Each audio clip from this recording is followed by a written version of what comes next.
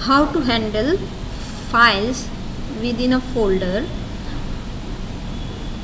Folder is a container within which we can structure the files. So first of all, how to create a folder in your pen drive. Connect your pen drive with the USB port and you can see your pen drive here. Very easy to detect your pen drive. Click beside your pen drive, only you can see this kind of arrow. Now right click on the white place, create a new folder and give a folder name and then click on create. Once you have done, you can see that folder will come here. Now double click to go inside it. When we go inside a folder, when we need to either create a subfolder of it, subfolder means a folder inside a folder, or we want to see what is kept inside the folder.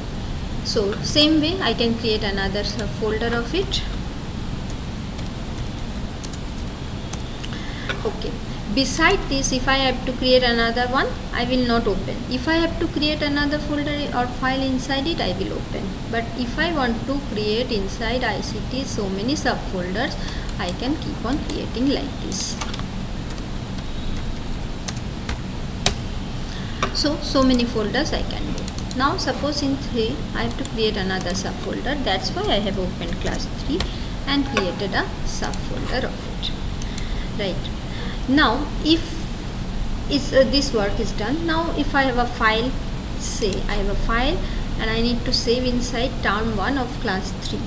Folder structure first I have to make and then after I can work on it. Now suppose that anyhow while typing the name of the folder I have made some mistakes. So what I can do, I can right click on it and I can rename the same.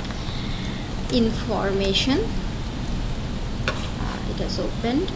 So let me go back here. Information and communication technology.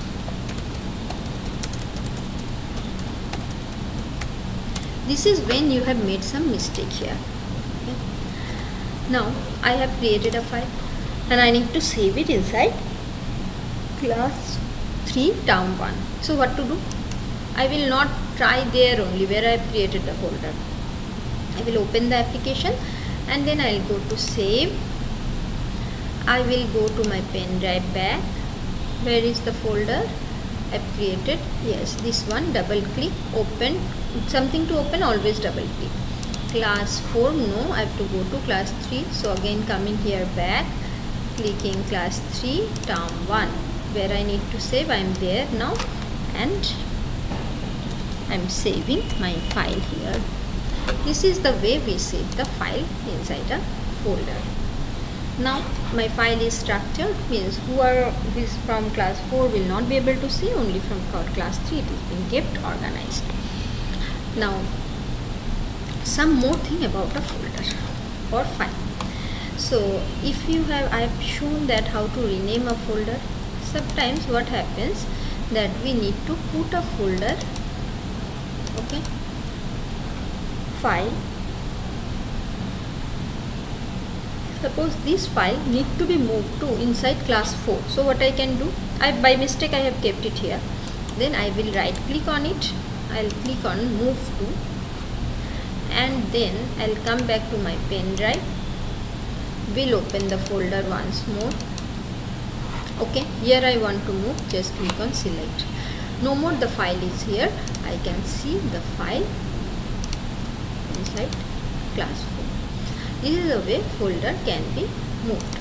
Now rename, move, delete is also a very easy option. If you need to delete, click simply the file and press delete key on your keyboard. So this is the way we can delete a file or folder, same thing. Now the view, as you can see, this is called the list view, where you can see the short icons of your files and folders and all getting all related data. There is a capacity, how many items are there for folder, how much storage it is occupying, all these are coming here. And if you click on it once more, you will get the grid view, where in a bigger icon size we can see what we have kept here. Okay, this is the overall way how to create a folder and its subfolder and handle it our files in a structured way.